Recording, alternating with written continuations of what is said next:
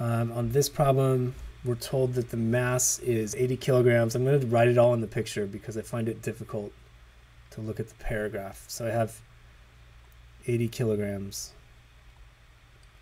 And then I have a coefficient of kinetic friction of 0.2.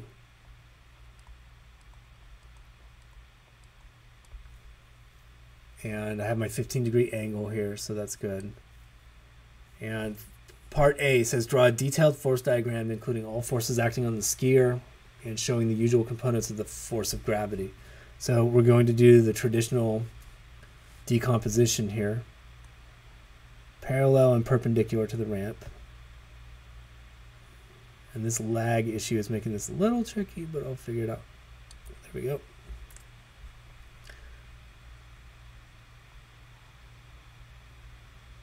Oh, I suppose I'll just go through the skier's center of mass, roughly speaking. And third time's a charm.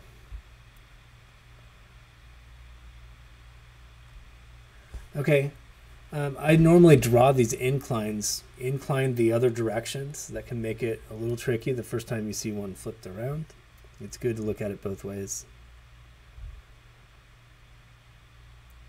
And the force of gravity, of course, is straight down. This is not much of an incline at 15 degrees. It probably feels like a lot when you're on skis, but we often deal with greater inclines. So I have a very small angle here that is equal to the angle of incline. And I think I'll go ahead and leave this as mg for now. And I'm going to put in the components. So I'm projecting onto the perpendicular axis like that.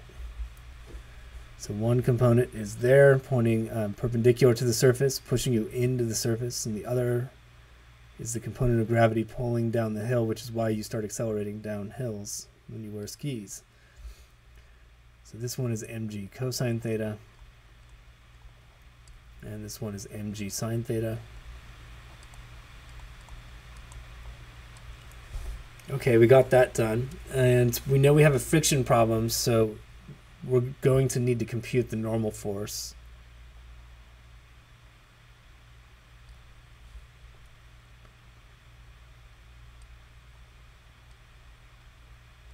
And I can go ahead and do a little calculation just in the middle of this.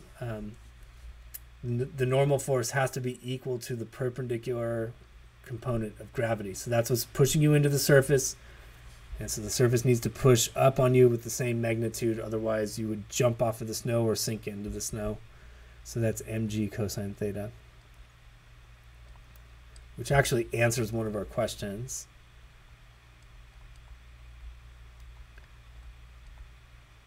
And maybe I'll just go ahead and put the numbers in right now. So it's 80 times 9.8 cosine 15 degrees. Go ahead and pop up my calculator, which I think is now set in degrees. I was doing some calculus problem yesterday and it got set in radians.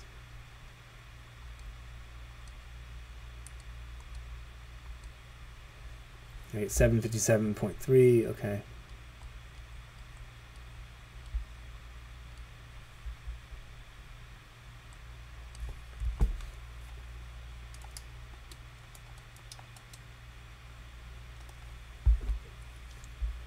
All right, and then I need to get my friction force into this diagram, and that's going to oppose the direction of slipping. It's always parallel to the surface. That's one key thing to remember about friction forces. I have room to write that it's equal to mu k times the normal force. So friction forces always act parallel to a surface, and normal forces always act perpendicular to a surface. You can avoid some mistakes by remembering that. And we'll just do the calculation real quick. So Fk is mu k times the normal force. And I think I've got everything I need. So 0.2 times 757.3.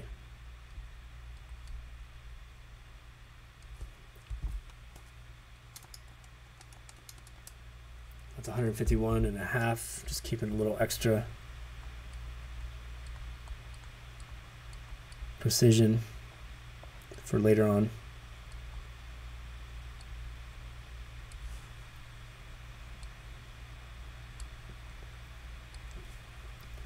Okay, now I want the acceleration of the skier.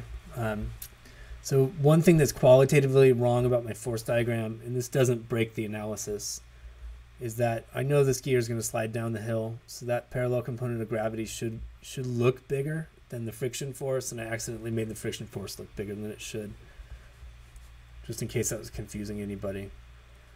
So compute the acceleration. So this is a question about the parallel direction. The acceleration I'm going to call positive the downward direction.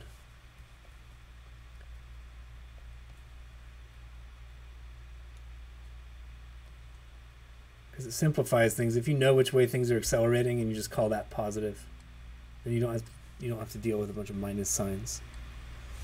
So I'm going to call it that way.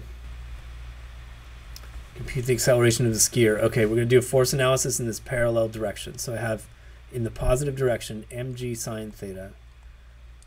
In the negative direction, the kinetic friction force. That's the net force equals ma.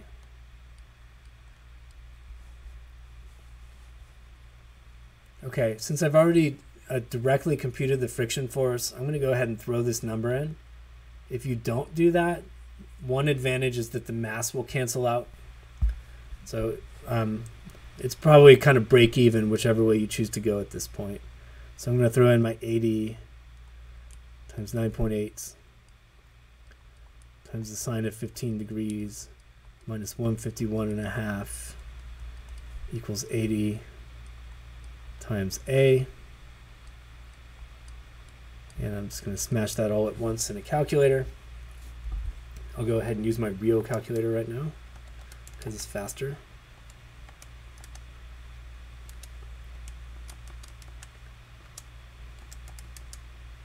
And I get 0.64. I guess I'll keep one extra sig fig.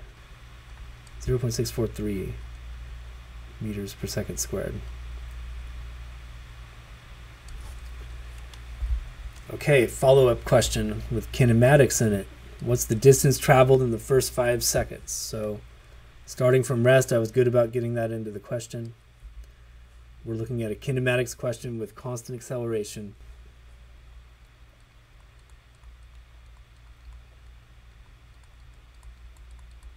I'm going to call the initial position 0. Started from rest. Final position, that's what I want. So I have 1/2 times 0.643 times 5 seconds squared.